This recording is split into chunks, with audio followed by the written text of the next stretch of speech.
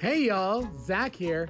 So after years of patiently waiting, I finally got on the water with a Hobie PA14.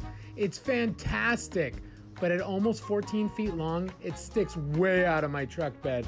So I was worried I wouldn't be able to get around, but with a T-bar extender, we are good to go. The boat actually has tons of storage space in the back, so why not put an extra seat there? So that's what we did.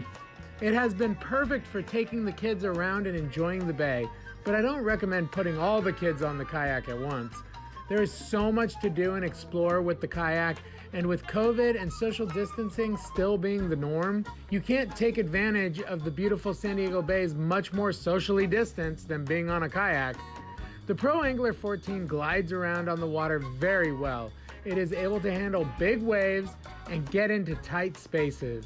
The Mirage Drive is very simple to use, and we have been zipping all around with no problems. Overall though, my favorite part is fishing.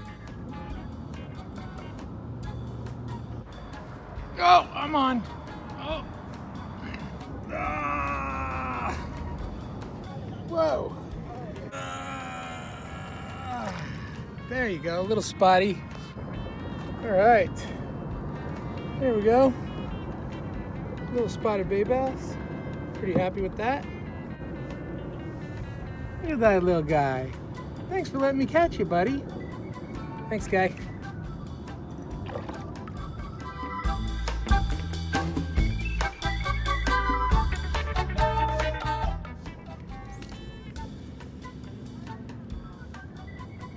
All right, this was my last cast of the day, and we got a spotty.